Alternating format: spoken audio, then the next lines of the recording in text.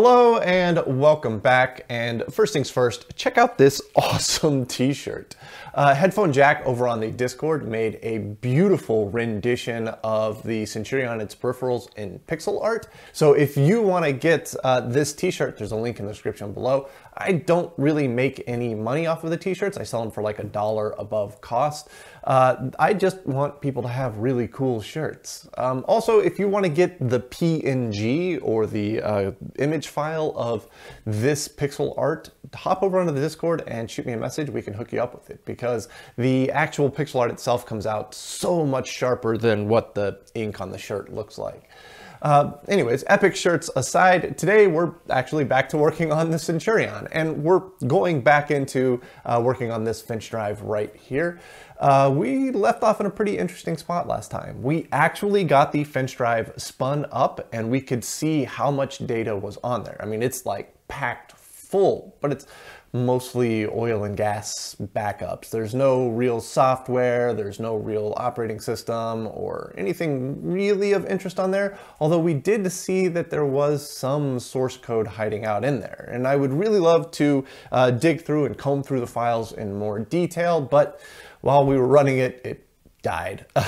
We were in the middle of reading a file and it just started erroring out with INR disk 5. We think INR means not ready. So there's a potential that the drive failed in some way, that it's no longer sending a drive ready signal to the Centurion, and that's the Centurion's way of telling us that it's not ready. So I want to fix that today. I want to dive into this and get it up and going again so we can dig through the files and get stuff off of it. Now there is another problem that we have to solve, and that is indicated by the disk 5. I don't have 5 disks on this machine, but, well, we had to register this one as disk 5 because 2 of the ports for Finch drives on the FFC card are bad. So probably they just have some bad driver chips on them, but that's something else that we're gonna have to really dig into and figure out. So first step is going to be printing out some pinouts. That's a weird one to say.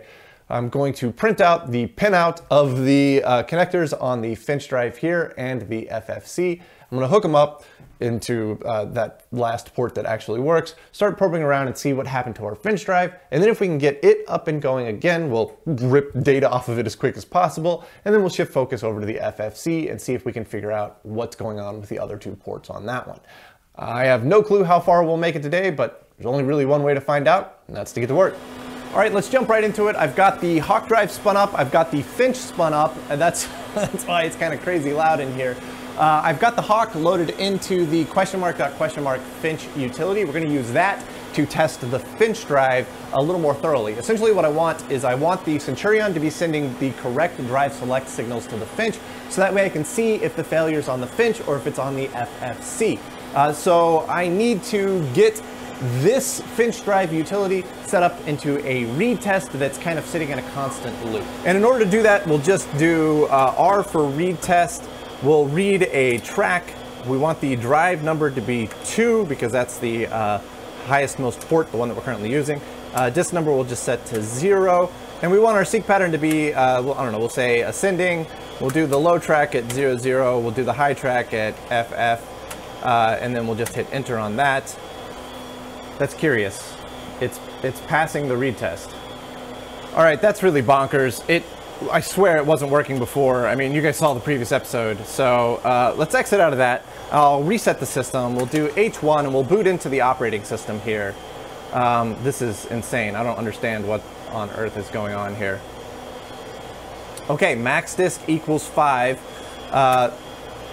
I mean, we've gotten this far before. I have absolutely no idea why it's suddenly passed the read test. This is really strange to me. Okay, let's just do a det status, see what we get. oh, that's not good. Oh, that's really interesting. It did detect that there was a Finch, but we didn't get... It lost the name of the Finch, but we have the data. Boy, that's really not good. Okay, ZLO was the library that I think had our source code in it, so let me double check that right quick. Yeah, so that's our source code. That's the one that we really want to back up. So we'll just do an s.copy ZOL from 5 to ZOL on 1. We'll go ahead and hit enter. There's no in library, there's no out library. I guess that's copying over. Yeah, there we go. All right, while that was copying over, I turned the lights off so maybe you guys can see the screen a little better here. But it looks like we actually managed to copy the ZOL library all the way over. So if I do a .drl ZOL.1, that should be reading the ZOL library on the Hawk platter. So I think we managed to back that up. Let's just double check. Let's do s.crt, and then we'll just check ZOA here. ZOA. And that's on 1. And the library is ZOL. Yeah, that's all that source code that we really wanted to back up. So we've got it on the Hawk platter now, so we've got it in 2 places. Good chance that we're not going to lose it. The trick now is to get those off of the Hawk drive onto the laptop so we can start digging through them in more detail without having this spun up. Okay, here's how we're going to back up the files. The Finch drive is off. It's not spinning at all, so don't worry about the vibrations of me tapping on the laptop here, messing with it. Since we backed up all of the source code files that we really wanted to keep onto the Hawk drive, I'm just using that right now. So we're going to do this with TerraTerm and the multi-terminal capability. So I've got the Centurion booted into the operating system. This CRT is CRT0. My laptop is CRT3 because I have it plugged into the bottommost port on the MUX. And right now on the laptop, we're looking at a directory listing of the ZOL directory. So I want to back up each one of these ASCII files. And to do this, we're going to use TerraTerm's logging capabilities. So we'll go up here, and the next one we want to back up is ZOC. So we'll do file log, and we want to save that as zoc.txt. I'll hit enter. Now it's logging everything that comes into the terminal or leaves the terminal. So anything I type will get logged. Anything that it receives from the Centurion will get logged. Now we want to just have it dump the entire file in one go. And we're going to do that with the lst command. So s.lst, and then zoc is our file that is on 1, and we want it to go to CRT3. So we'll go ahead and hit enter on that. It's going to ask me for the library. The library is ZOL. Then we'll just go ahead and hit enter, and there we go. It is dumping the source code directly to that file as fast as it can do it, which is actually 9600 baud, because that's what we've got it set up as. We could probably bump it up to 19.2, but I don't have any flow control set up, so anything faster than 9600, and well, I got to start rewiring stuff. But it looks like it finished dumping it all, so we will go file, stop logging, and then we'll just open ZOC to confirm, and yeah, there we go. Full source code, completely backed up on a text file right here on the laptop. I've got about 20 more files to do, so I'm just gonna hunker down and get to it. All right, we've got all the source code backed up. We're kind of slowly digging through it. If we're gonna find anything really exciting, it's gonna take a while to figure that out, but the fact that we have it backed up is absolutely mega. So the next thing that I wanna do is try to get the FFC working correctly. There are 3 Finch ports on there, port 0, 1, and 2. And both port 0 and port 1 did not work in our previous tests, which sent us on a rabbit hole thinking that there was something wrong with the Finch. But port 2 does work. So that eliminates some problems right off the bat. The big 50-pin command cable is working totally fine because that's shared by all 3 of those ports. So the fault is somewhere on one of the data cable ports. So there's just a couple of pins that we can check on that. I've got a list here of pins that I want to check, but in order to check those, I've got to get the FFC card out of the cage and out into the open, and that's where our little extension board here is going to make an appearance. I've actually used this before, despite the fact that I made a grave error and didn't put an extra ground pin along the bottom here. Either way, it still seemed to work just fine. So we'll plug the FFC card into this and then get to probing, and hopefully we can figure out what's going on. All right, let's check some of these. We'll start with index. That's on J6 pin 9. So that's gonna be this one right here. and I got my scale all set wrong, but that is a clean index pulse coming in, so that's excellent news. Now we can check it going out. That would be J6 pin 8, and we have a clean index signal going out. That's good. So let's check byte clock. That's going to be J6 pin 12, which is going to be this one right here. So we have a good byte clock coming in, and pin 11 is our byte clock out. We have a good byte clock going out.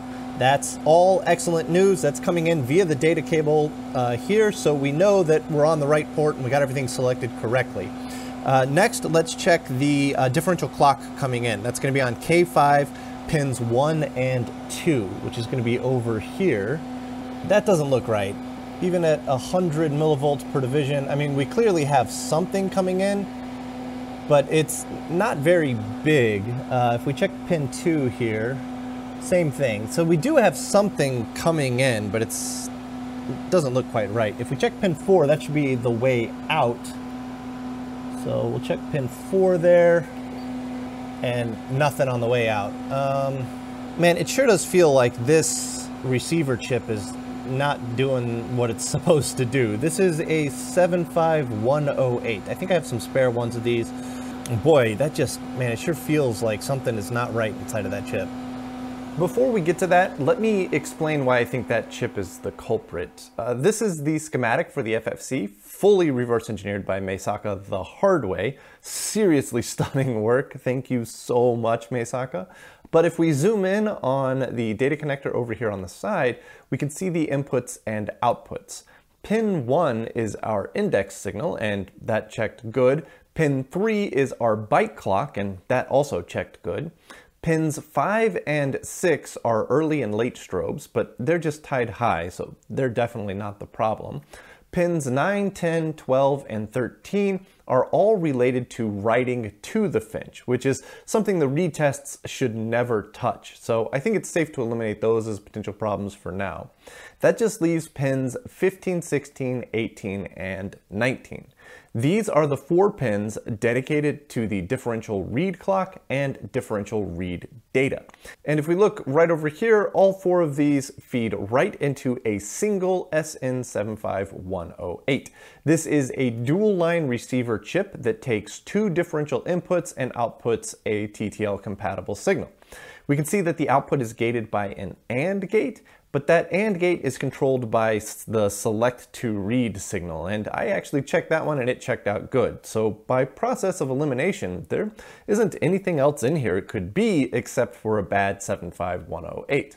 To replace that 75108, I need to first separate the 2 boards of the FFC by removing the 5 screws, and then carefully pry the sockets that connect the 2 boards apart. I've done this a few times before during the reverse engineering process, but it's always fiddly. Eventually though, it yields and the 2 halves come right apart.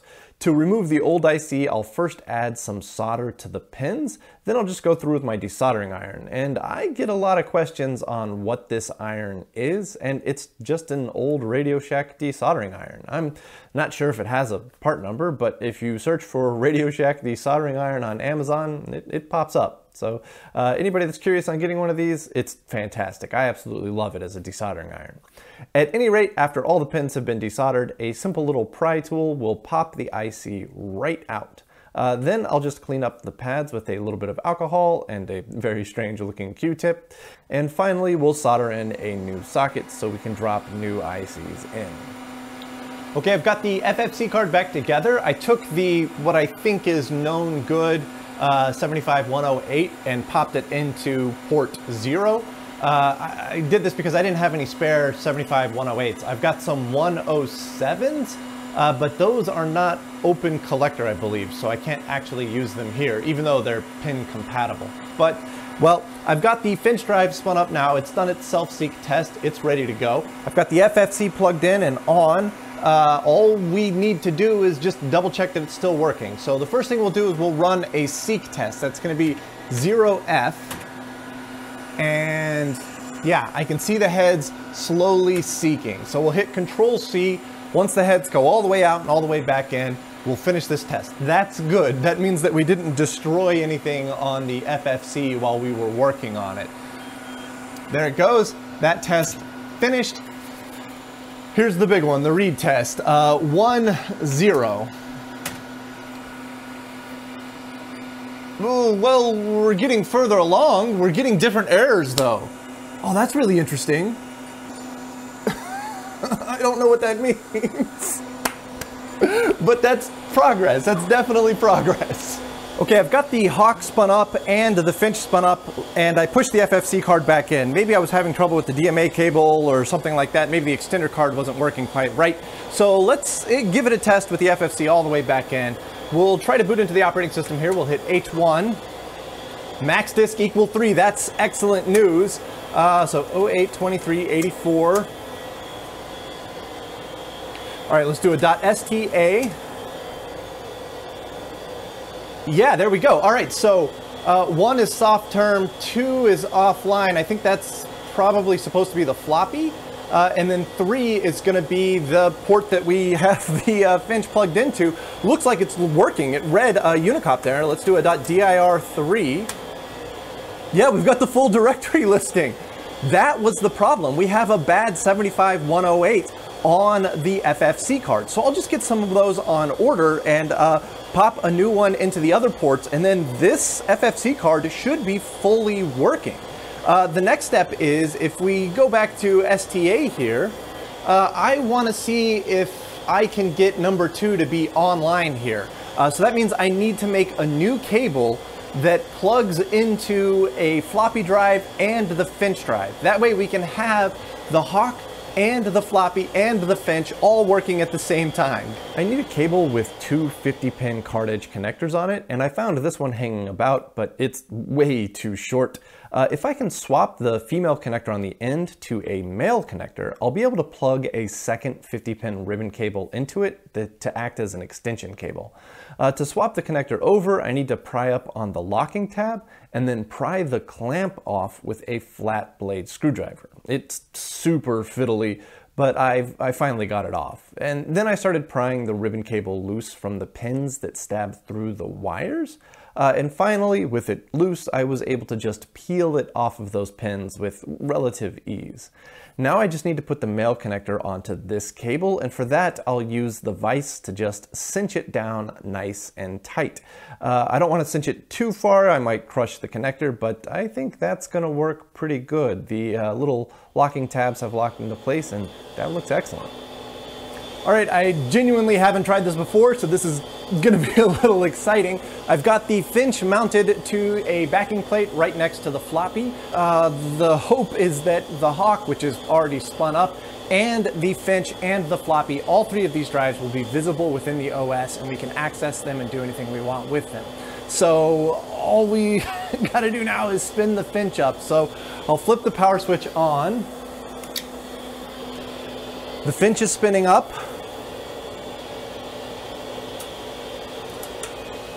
The floppy is on. The Finch did its self-seek, so let's hit H1. It should say max disk equal 3, I think. Max disk equal 5. That's interesting. I was not expecting that. Let's see what we see in the operating system. Okay, let's do a .sta. It did load the floppy, so it's checking the floppy. That's good news. Should be checking the Finch as well. Boy, STA sure is taking a long time. That's not great. So it hasn't halted, but something isn't right. So if we hit a Control-C there, let's do a .dir0. I put a different removable platter in, so we can see that removable platter. And then we'll do a .dir1. That should be our primary removable platter. That's all still good, so the Hawk is still reading fine. dir2 should be the floppy. It did load the floppy. It did read the floppy. That's excellent news. So now I should do a dir3. Oh, that's a new one. Oh, I don't know what that means. That's not great.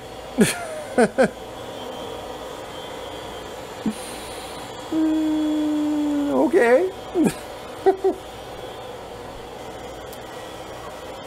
All right, I think I figured it out. The key was right here on this screen where it says max disk equals 3 is what it says now, but it was saying 5 before, and that kind of seemed not right. So I went back into the sysgen utility and I deleted the 2 extra Finch drives because we got nothing hooked up for those right now. And so maybe it was a daisy chaining problem where the operating system was expecting there to be more daisy chained on the command cable and there wasn't. So I think it's working now. So we'll go ahead and hit enter on this. We'll do 082384. We'll just enter the system time as midnight, I think is what it defaults to there. It should say CRT0 ready. Yep. Now if we do a dot status, checks the floppy. Yes.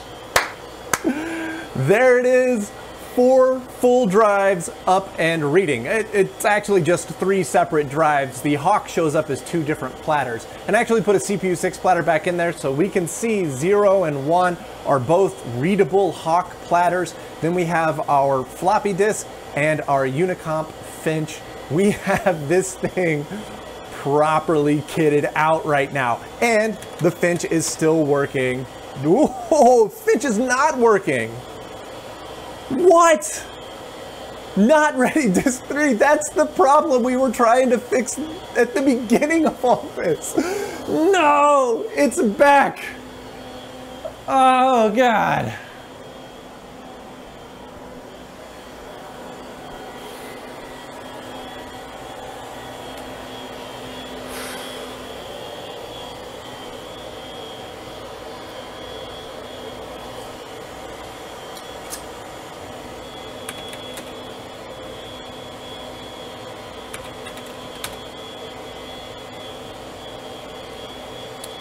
Okay, that's really interesting. I think I left all the cameras running. I had a thought.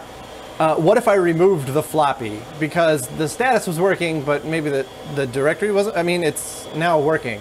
Not ready, went away. This is so confusing. So we've got 2 is offline because I just removed the floppy disk. And if there's no disk in the actual floppy drive, it just considers that drive to be offline. And with 2 offline, if I do a directory 3, we can actually read the directory. So we'll exit out of that. We'll push the floppy back into the floppy drive. We'll do a dot status. It'll check the floppy. We've got our 4 drives that we can select from. If I do a dot dir 3, I get an invalid head select. What is going on? That is a brand new failure. Let's do a directory 2 so we can read the directory listing of the floppy drive. And then we'll do a directory 3 again. And then I get a not ready disk 3 failure. You can exit out of that. Let me eject the floppy. Just double check this for, science sake. We'll do a dot status. Floppy drive is offline. Do a dot directory 3. I can now read the directory. I don't know what's going on. I'm gonna have to get on the horn with people smarter than me that remember this system. I must have something set up incorrectly here that's causing a problem whenever the floppy is online. All right, I think I've cracked it. It was actually dead simple. It was a simple setting on the floppy drive. I pulled up the manual for it. I'm using an NEC half height 8-inch floppy drive. And there is a jumper on there called the radial ready jumper. In the RX1 position, the ready signal from the disk drive is gated by the drive select signal. In the RX2 position, the ready signal is independent of the drive select signal.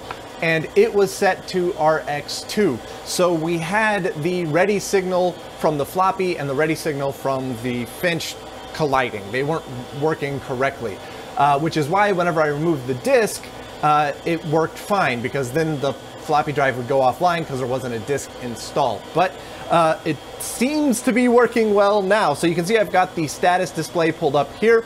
We've got our 4 disks, Data 6 soft term, floppy, dual-sided, dual density, that's what FDD stands for, and Unicomp. And where we were failing before is if we did a .dir3 to read Unicomp, but there it goes. It's reading Unicomp perfectly. And if we Control-C out of that and run a status again, and then we can do a .dir2, and it reads our floppy perfectly. So there we go.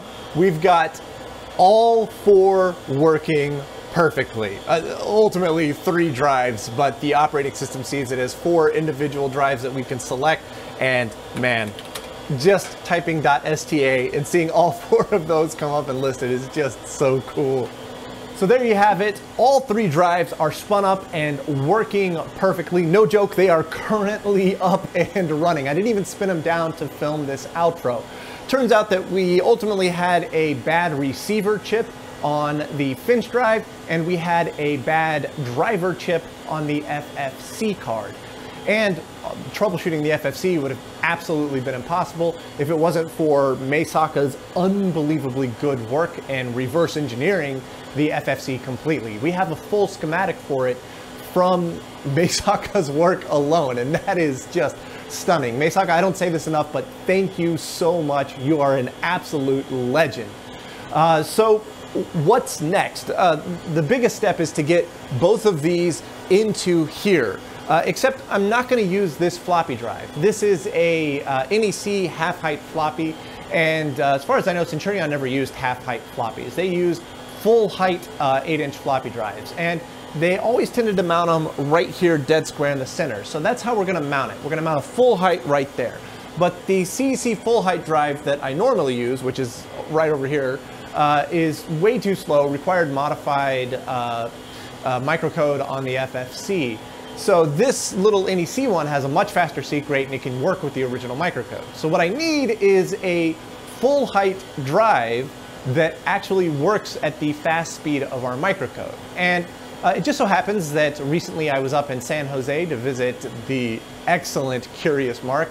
Absolute amazing person. It was so much fun hanging out with him and just seeing all of his awesome epic stuff there. But he had a bunch of drives out of some HP drive units that happened to be CDC, or magnetic peripherals built, full height 8-inch floppy drives that have the fast seek. So this is the drive that is ultimately going to be going in here because Mark was kind enough to hook me up with this one. I think it's going to look absolutely gorgeous in this machine. And being a CDC built drive, it is the proper drive for this machine. So I am really excited to get this hooked up to the FFC and get this and the Finch mounted inside of the machine so we can bring this primary cabinet up to a complete status. After that, we can get to work on the printer and the Phoenix drive in the secondary cabinet and filling that out. So we still got a ton of work to do, but man, today was an epic win, even though there was a moment where I didn't think it would be. So I want to thank you guys so much for watching, and I hope to see you in the next episode.